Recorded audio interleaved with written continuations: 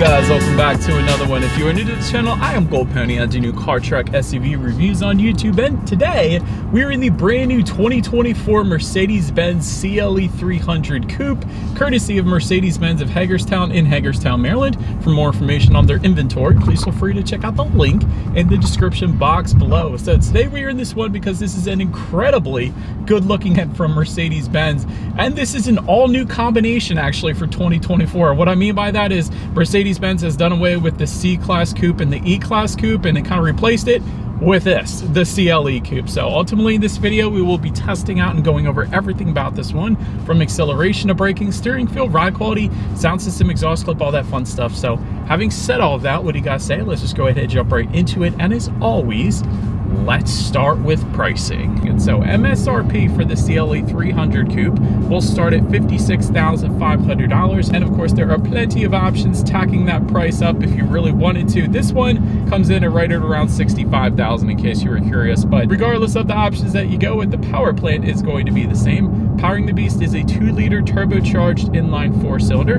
putting out 255 horsepower at 5,800 RPM, 295 pound-feet of torque coming in at 2,000 RPM. That power being sent to all 4 wheels through Mercedes-Benz's full-time 4MATIC all-wheel drive system. Power being sent to the ground through a 9-speed automatic with paddle shifters, which we will be testing out here in a little bit. 0 to 60 time coming in at approximately 5.2 seconds. That's plenty respectable, with MPG numbers coming in at 24 in the city, 30 on the highway, taking premium unleaded fuel. And so before we do any kind of fun paddle shifter or acceleration test here in the CLE Coupe, I did want to mention to you guys the drive modes. Of course, in typical Mercedes fashion, they are labeled dynamic. They will include eco, comfort, sport, and individual, adjusting things like the shift points, the throttle response, and the steering sensitivity. So now I've got all of that out of the way, what do you guys say? Let's go ahead and find a straightaway. Let's put the acceleration and paddle shifters here to the test. I want to see how quickly the paddle shifters react for us, and let's see how quickly we can get this one here up to speed. All right, go!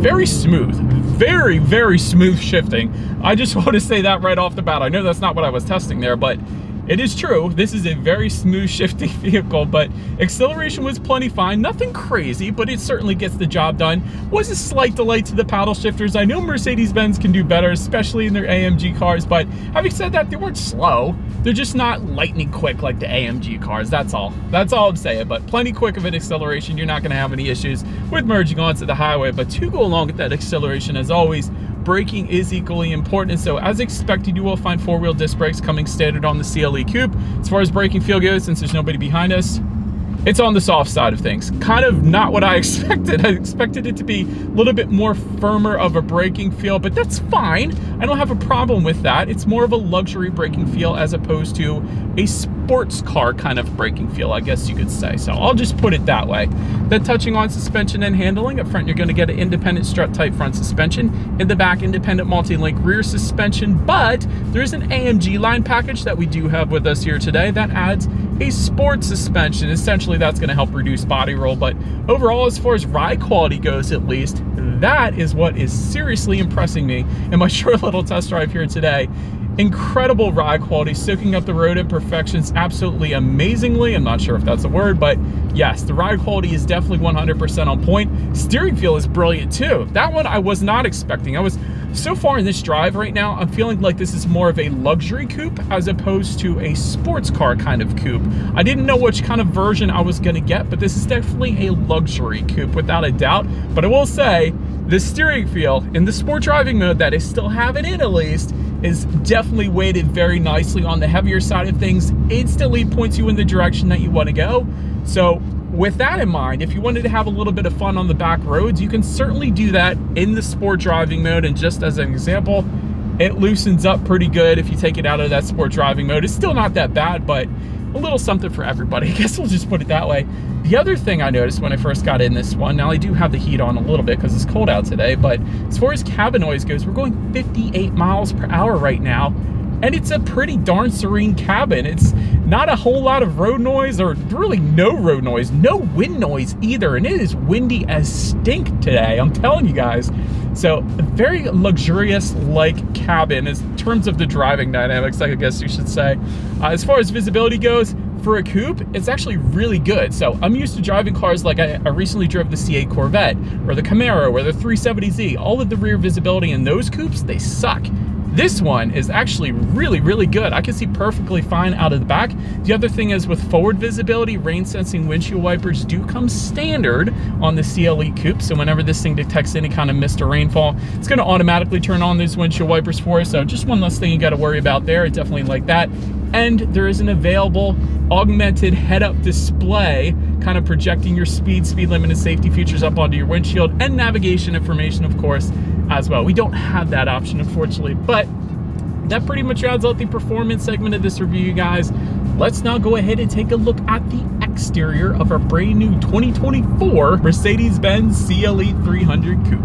All right, so here she is, you guys, the new 2024 Mercedes-Benz CLE 300 Coupe, finished in manufacturer Alpine Gray Metallic, which, by the way, is a $1,750 paint option if you wanted to go that route. But again, all new model for 2024. It's actually the same wheelbase as the C-Class sedan, which comes in at 112.8 inches.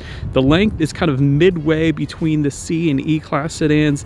The width is closer to the E-Class than the C-Class, and the roofline, of course, with it being a coupe, is going to be lower than both C and E-Class sedans, just to get some of those specs out of the way there. But as always, let's go ahead and start with where this one is made. Taking a look at the VIN, first character is the letter W, indicating that the new CLE coupe is built and assembled in Germany, as it should be. But so then taking a look up front here, Mercedes-Benz diamond block front grille, of course, does come standard, and of course you will get a more aggressive front fascia if you were to go with one of those AMG line packages like we have today. Do have some front air curtains to the bottom corners there, helping direct air around the wheel and tire combination.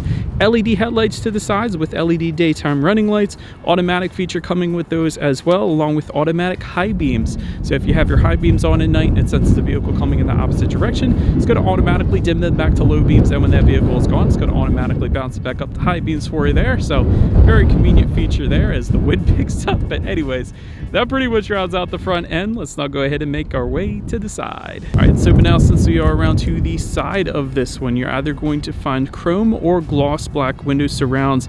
Night package, by the way, goes for $200. We do have that. That gives us the gloss black window surrounds, of course, along with gloss black side mirrors, which also can come in body colored side mirrors, but they will be power adjustable, heated, auto dimming, and power folding across the board. So a lot going on with the side mirrors there. There is going to be a chrome accent on those door handles regardless of which configuration that you go with.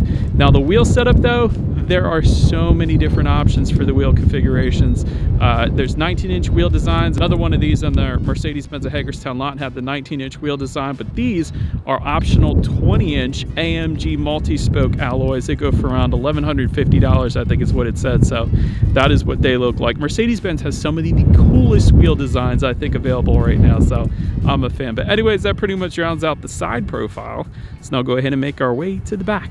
All right, so now since we are around to the back, I am in love with this back end. This looks so dang aggressive. But as always, let's go ahead and start up top, where you will not find a body colored shark fin antenna or any kind of shark fin antenna, because Mercedes-Benz does it with the sleek design. So I love that look. It's something Mercedes-Benz has been doing for a while now. But the funny thing is, you look at almost any other manufacturer, any other car out there, it's got some kind of antenna up top there on the roof. But anyways, rear spoiler back there. I like that little body colored lip rear spoiler in the back. LED taillights and a very nice design. Also a big fan of that. We do have the 4MATIC badging found on the rear trunk there, of course. Just below it all, you're going to find kind of a matte black rear diffuser. I think that looks pretty darn good. But the one thing I would change in the back, you do have dual exhaust outlets, but it's with fake chrome tips. So the exhaust doesn't actually come out of what you would think it would come out of, those chrome tips there, but it's actually tucked away underneath, unfortunately. So I'm gonna keep saying it, Mercedes, you got to change that. Either do away with the fake exhaust outlets or put the exhaust through them so it actually looks legit. But anyways, having said all that, I think you guys know what we have to do next here. As always, here is that exhaust clip.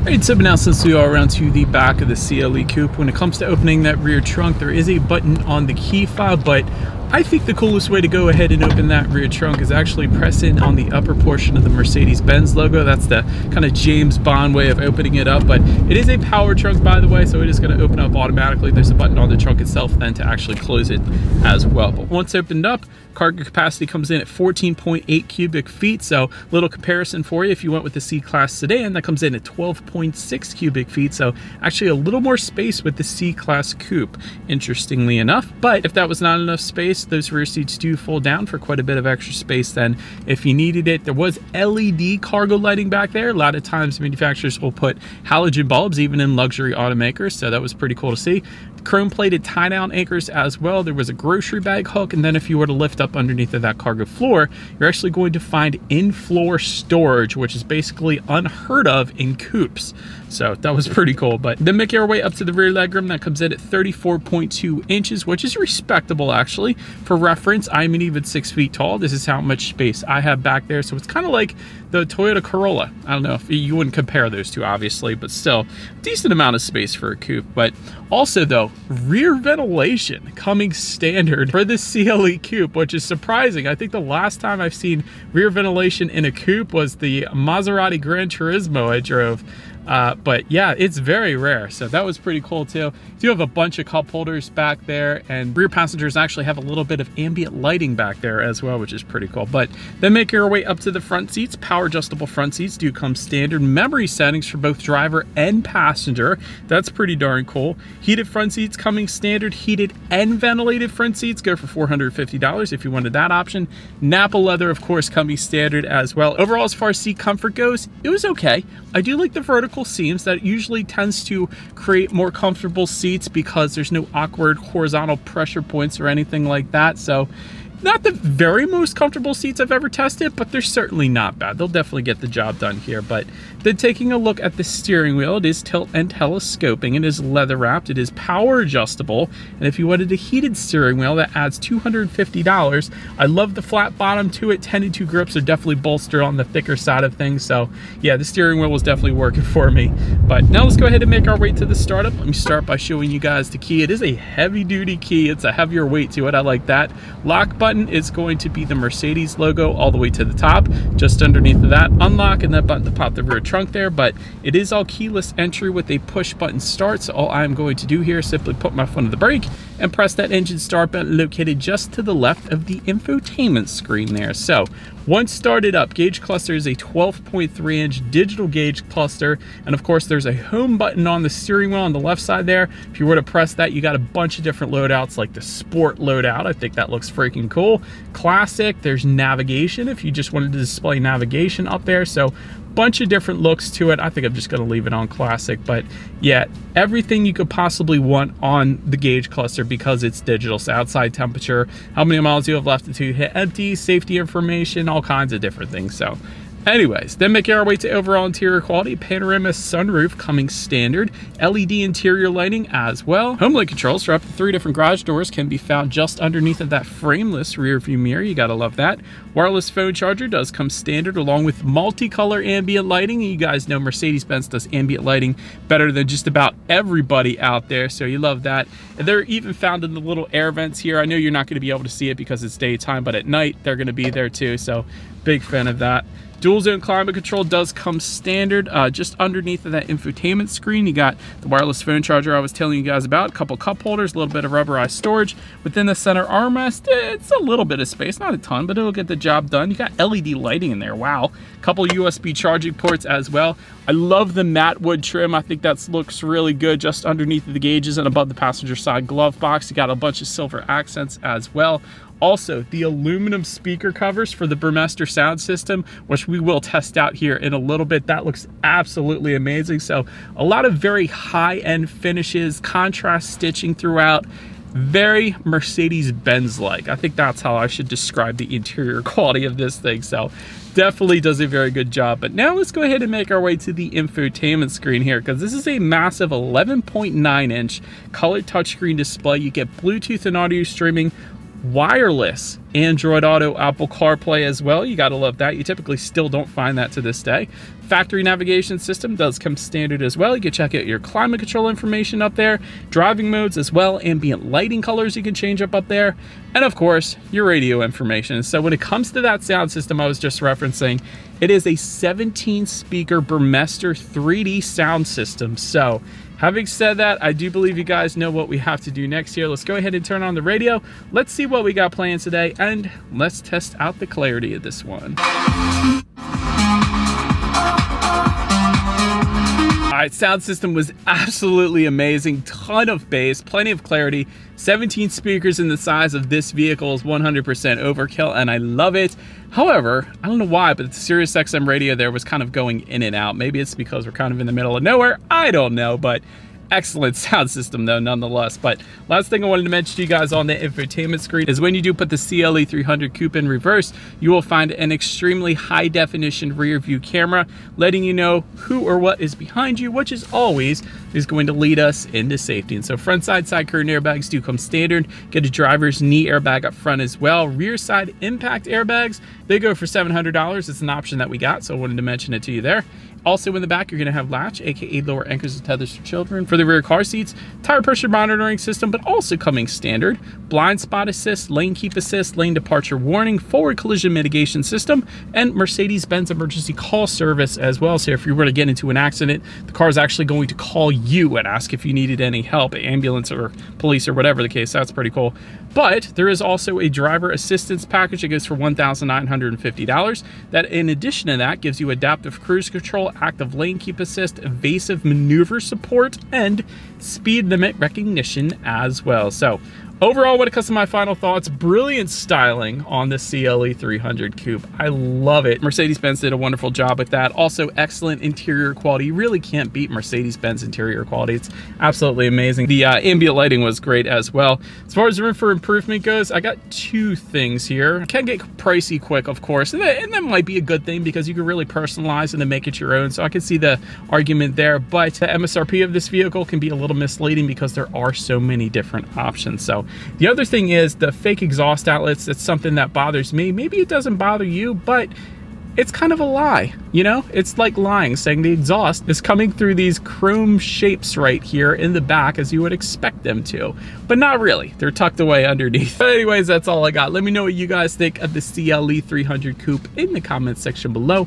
That is about it for this one, you guys. Thank you so much for watching. Feel free to follow me on social media at the bottom of the screen if you want to see what's coming next on the channel. Before it gets to YouTube, be sure to hit the subscribe and the bell notification button if you're into new car reviews. That is what we do here on this channel after all. Do appreciate you guys watching more than you know, and I will see you guys all in the next video. Stay gold.